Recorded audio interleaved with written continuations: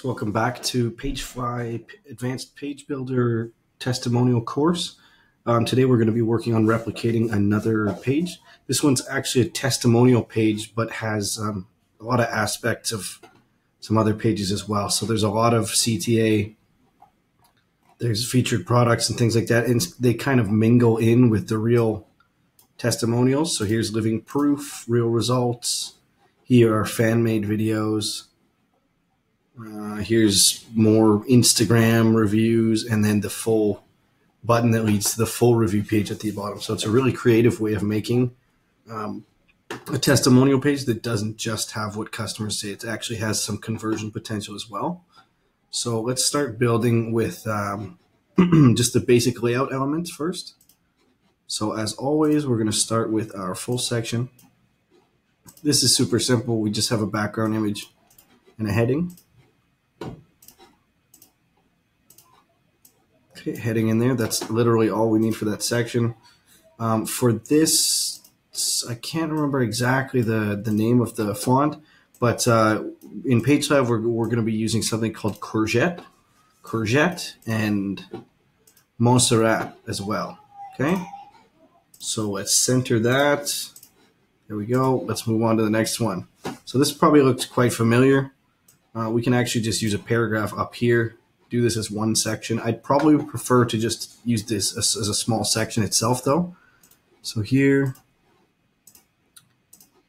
put in another section and put in our paragraph. That's that. And then the third section probably looks very familiar at this point, to be honest. We are going to use the half-half split. Okay, I've just saved this as an image.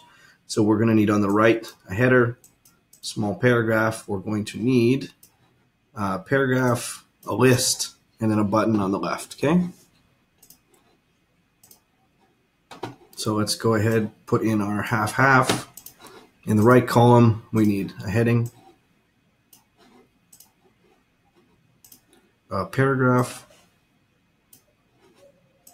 and an image. So you should be getting somewhat familiar with how we, whoops, I didn't do that right into the column. Just make sure it drops in the column or else it'll get a little bit wonky sometimes. I want this right in the column. Yeah, there we go. Okay, cool. Let's see. All right. I won't be able to align that centered. So what I'm going to do is our old trick of putting in a block first into there and then putting the image in there. Here we go. Now, as I said, so just a paragraph, a list, and a button on the left-hand side. Okay. Paragraph, list. So they've used icons instead of just the bulleted list, so that we actually can do that quite easily by formatting the list. And then finally a button. So as usual, let's put in a block and then put the button element in the block. Okay, on to the next section. So here, unfortunately, without actually customizing the code, we won't be able to get this overlap here, but we'll be able to get this super close. We'll just play with the margins on the left of the column, and then we'll have this image on the right. Okay. So once again, we're just using the 50-50. This is just going to be an image, possibly a paragraph underneath for the text. Let me have a look here. You know what we can do? We can use 2/3 and a third section for this, and I think that'll work out well. So in our layout section, let's put a section in. Let's find the 2/3 and a third. Okay, toss that in there. And I think we'll just be able to, hopefully we can put the text underneath quite easily. We'll see when we start building the page exactly what the best solution is, but it should be okay. Okay, and we have, what do you know, yet another 50-50. So just an image here, paragraph, button.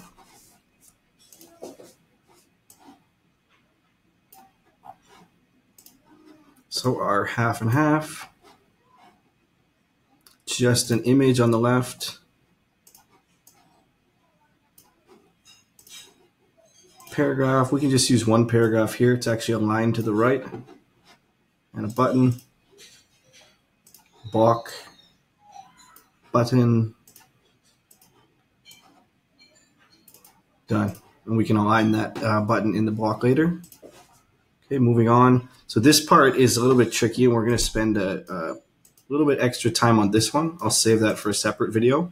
We're actually going to embed the YouTube video underneath the image. So when they click, there you can see the video opens up from within. Right now it's not loading because I'm using the screen recorder. That's okay. We'll spend some time with that in the next video. So what I'm going to do is, as you can see, this is literally just 3 images. This isn't actually text underneath. It's just 3 images with a heading, and then when you click on each image, the YouTube video comes up. Okay, here we got, I guess we can put that in just to make it easier on ourselves. Okay. So we're going to use a triple. We're going to use a heading and a triple. Heading.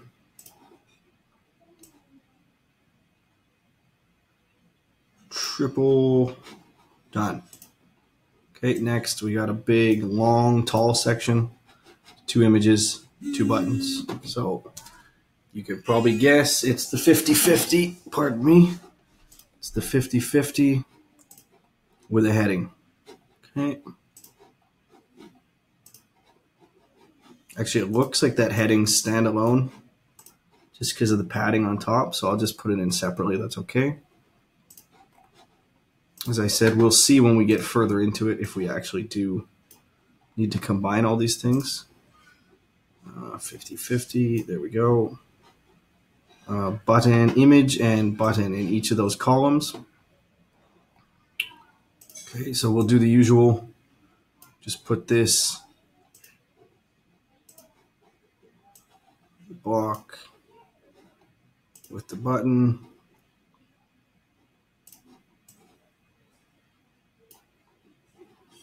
Okay, I can delete this one and duplicate that one. Now we don't need to mess around doing the same thing twice. Okay, finally, okay, a slideshow. So this is, we've put in a slideshow for the Harry's product page, but this one will be a little bit different styled element. It'll have 4 across and it kind of rotates through like that. Okay, so we're just gonna have an image in a block, a heading, and then the 4 photo slideshow. Okay, so for that, we need our heading. Oh, we needed, my mistake. We needed the image in the block first. So we'll put in our block, image, then the heading. It's got to be right underneath the block. And then it's another slideshow element. So let's have a look. So we're going to be using this one here. So in the Harry's product page, we used just the single slider. We're going to have to display several images at one time. So we can go ahead and throw that in underneath the header, and that should work out nicely. Okay. When we do need, of course, 4 of them to show. So the first thing we'll do is just number of slides to show. Just click up the up button, and that's that. That's it. Okay. The last section, it's just a paragraph and a button on the bottom. These little beanstalks or sprouts or whatever you want to call them, they're actually individual images. It's not just a background image, which is unfortunate. We would need to do some custom coding to get those in there. So we're going to leave those out when we finish it. But I'll probably do this section just off camera just to show you the final result. Okay, so I'll end this video for now. The next video, we'll start throwing in our content and aligning all of, fixing the layout so it looks as close as possible to the original page. Okay, thanks for watching. See you in the next video.